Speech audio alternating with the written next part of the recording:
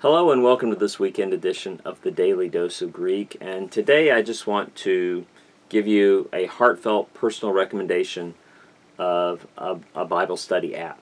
I think originally I was given this app as a sample, a review years ago when I was writing my 40 questions about interpreting the Bible book, and I was given a sample of it with free resources, and I've been given some other free resources within it to check out. So I want to just be forthright about that. But it's become my go-to way to read the Bible in the morning. When I get up and it's dark and the kids and wife are still asleep, I am on my iPad and on my phone. It's where I like to read the Bible in Greek and Hebrew and English now. I love the functionality. It's the Olive Tree Bible Study app. I know there are other great apps out there. Logos has a great app. Bible Arc has a great app. But it's just extremely, just seamless kind of functionality, and it's very easy to figure out. I love that it has the Bible reading plans on there. I love the M'Cheyne Bible reading plan, and so it'll just jump between the text, that you have there. Just, done with this, done with that, it'll jump. It keeps up with where you are. I love that you can have on there the Septuagint. You can have your Greek New Testament, Hebrew Old Testament.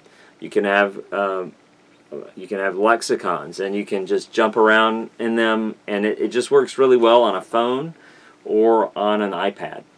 And you can have audio versions. Like it has, people sometimes ask me, what Erasmian audio version of the Greek New Testament do you recommend? I recommend the one that Olive Tree has. The Olive Tree Bible Study app has a great.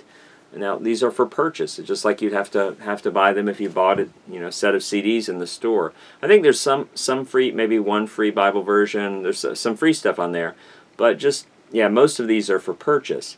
But what you're purchasing, you're getting the Nestle Lot 28, or you're getting the UBS 5th edition, or you're getting the scholarly, respected work. And I also have quite a few English Bibles on there, and so I found it to be very useful, and I can give you my heartfelt recommendation of it. I use it almost every day, and I especially like when I'm traveling to have that little thin iPad, and it has all that material on there, rather than me stuffing a duffel bag with a Hebrew resource and a Greek resource and a Latin resource, like trying to stuff all that in there. You can have all that in one place, including a Bible reading plan. So I realize I'm probably 10 or 20 years behind other people in this, but check out the Olive Tree Bible Study app. It comes with my many hours of personal use and recommendation of it.